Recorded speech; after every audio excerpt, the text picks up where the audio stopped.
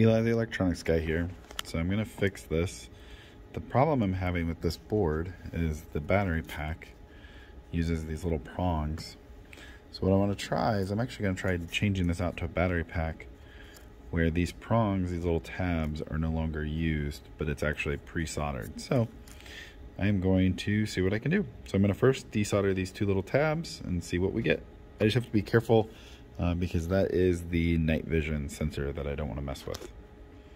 So I'll bring you back when I'm done. Okay, so ended up getting these little tabs desoldered from this board. So a couple things that were super handy. First off, definitely can't have enough flux. So always use flux when you're desoldering stuff, especially with this like copper desoldering braid. This stuff you really need flux. So on the board, ended up getting that off of there. Now, even though it says it's no clean, I'm still going to go ahead and clean it up. But I was still having a lot of trouble getting these tabs off there. There's a lot of heat that it can take, and it was not letting that solder go. So what I ended up doing was getting this. I have Chip Quick. It's meant for like SMD solder repair or like surface mount stuff. And it's like the solder alloy.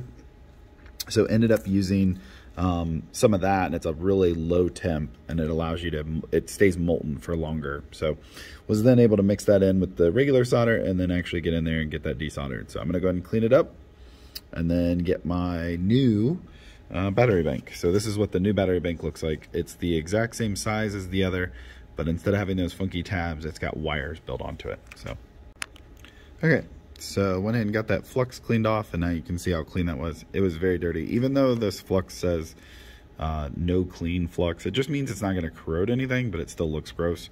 So I still go ahead and give it a nice cleaning, so it looks pretty good. Now I'm going to go ahead and solder on my battery bank.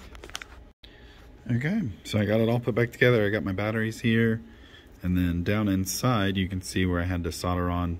Originally these little tabs were sticking up out of there, and then it made contact with this other little battery bank, but it was very flawed. That metal, there's not much metal for it to catch, and it wasn't actually working. So now I've got this battery pack, same size, but with wires, and now if I hold the power button, unit turns on, and we got night vision. So, and then I can cycle through the infrared, all the different levels, and then back to infrared off, and then you can actually see it's all working.